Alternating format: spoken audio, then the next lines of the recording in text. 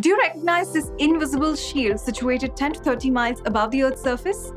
It's the ozone layer which protects Earth from solar storms and other harmful rays. Its formation is a recurring natural process in which ultraviolet radiation from the sun comes in contact with oxygen molecules in the stratosphere. Each oxygen molecule splits into two separate atoms. These atoms join other oxygen molecules to form ozone molecules, or O3. The ozone layer protects Earth from harmful radiation and prevents the sun's heat from escaping Earth's atmosphere, keeping our planet warm and suitable for agriculture.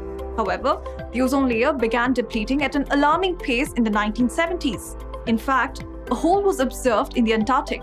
Its winter temperatures caused formation of clouds, which reacted with chlorine and bromine, creating the ozone hole.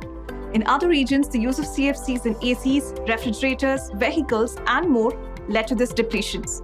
Many countries have taken initiatives such as adopting the Montreal Protocol, replacing CFCs in ACs and refrigerators with natural refrigerants, and encouraging the use of electric vehicles, cycles, and solar energy to restore the ozone layer. Due to these efforts, the Antarctic ozone hole is expected to heal by the 2060s. But protecting the ozone layer requires a long-term commitment and is a responsibility of each of us.